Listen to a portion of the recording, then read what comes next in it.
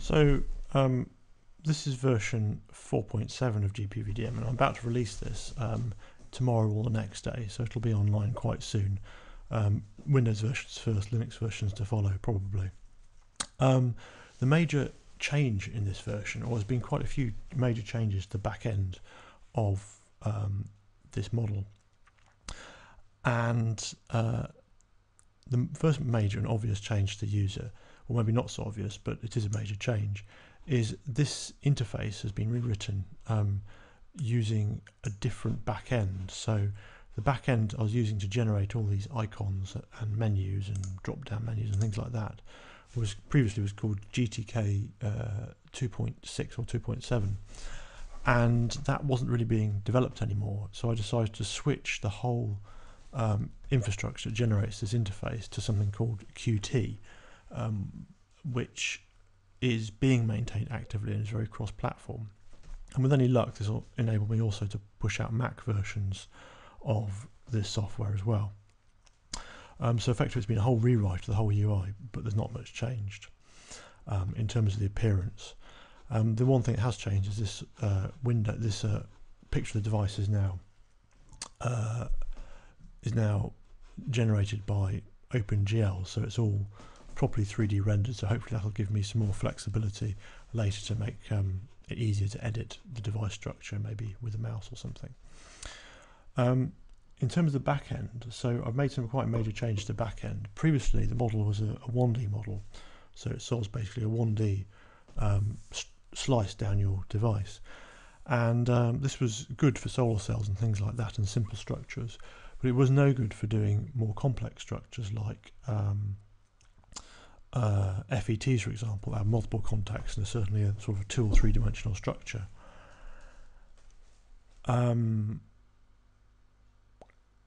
So what I've done is I've changed the back end. So I've made it from a 1D model into a 3D model. So I've sort of made all the arrays 3D, and it can hold all the information in 3D, and it solves equations in 3D. There's some bits I'm missing to make it properly work, but the point is I've updated all the input files, and I've changed all the sort of the mechanics of the code to handle lots of 3D devices. So this version will be hopefully compatible with lots of previous versions, whereas 4.44 won't be compatible with this. So if you're quite happy with 4.44, I'd say stick to it at the moment. But if you're sort of new to using gpvdm, I would say start with this version because it'll be more future compatible. So you can see sort of the 3D-ness of the model if you really look at the mesh editor. So this is the mesh editor. I've changed it a little bit. Now we've got these 1, 2 and 3D buttons.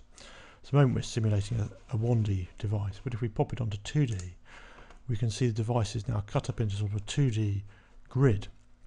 And what's also happened is you'll notice this this top contact, initially it was just one slab, and now it's been separated out into 2 slabs of aluminium or whatever. We can also go to 3D just by clicking that button.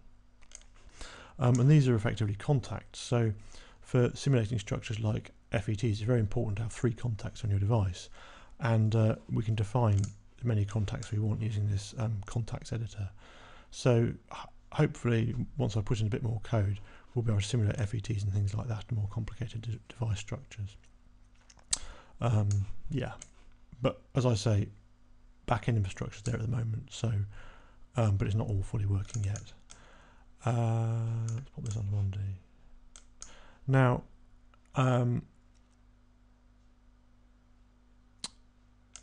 the other thing that